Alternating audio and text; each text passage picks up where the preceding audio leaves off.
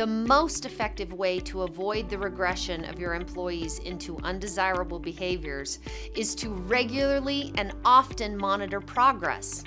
We call this a cadence of accountability. This is a simple 4-step process that will help you and your teams cut through the chaos of the day-to-day and engage your team in the wildly important goals. The agenda looks like this.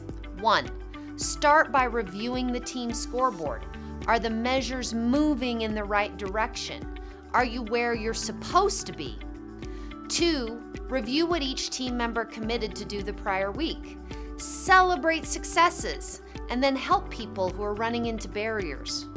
3. Make new commitments for the next week. What's the one thing each team member can do that will have the most impact on the measures? These commitments are recorded and form the agenda for the next meeting.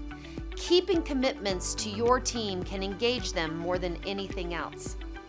If these meetings are held on a regular basis, performance toward a goal can stay high without regression, and you will do more to create a highly engaged, self-starting team than anything else you can do.